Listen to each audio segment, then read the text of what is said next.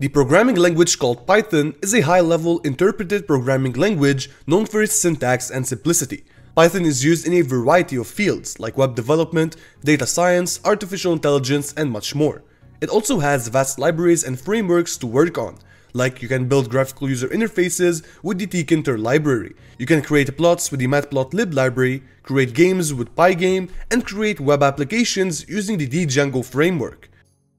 Here's a small history about Python. It was created by Guido Van Rossum in 1980. He wanted to create a language that is easy to read and simple, so he created Python. Guido was a fan of a comedy sketch called Monty Python's Flying Circus. This is where the name of this programming language was originated. Python is a high-level language. That is because it offers a high level of abstraction and keeps all low-level details away, making it easier for programmers to code. It also offers a pretty simple syntax, which is very comprehensive and easy to read, making it a great choice for beginners to start with. Also, Python is a dynamically typed language, while languages like C, C++, and Java are statically typed languages, which means that the programmer must indicate the type of the variable when creating it. However, a dynamically typed language like Python is a language that guesses the type of the variable during runtime. You don't have to specify the type. Even if the variable name stores a string, in the next line you can store an integer, so you can change the type of the variable because it is dynamic.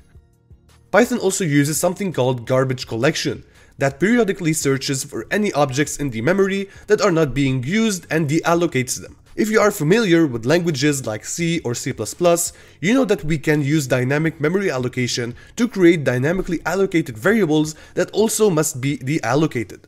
Well, Python does that for you. It allocates and deallocates space in memory.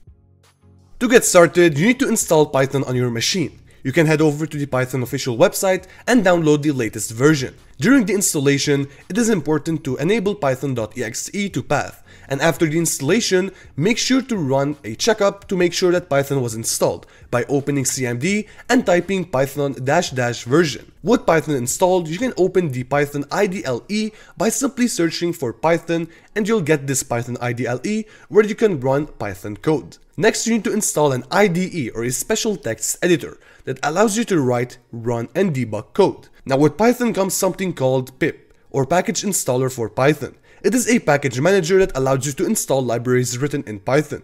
For example, if you want to build charts in Python, you need matplotlib, and to install matplotlib, you need to write pip install matplotlib on the terminal to be able to install matplotlib.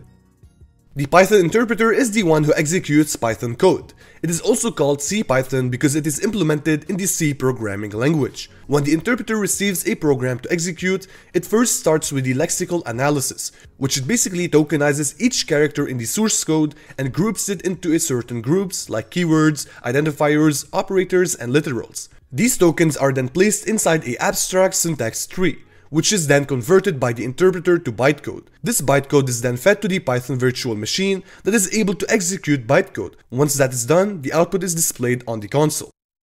If you never wrote Python code, the first thing you'll learn is to print hello world on the console. The print function is responsible to display output on the console. In Python, we have 4 common data types you'll see in any programming language.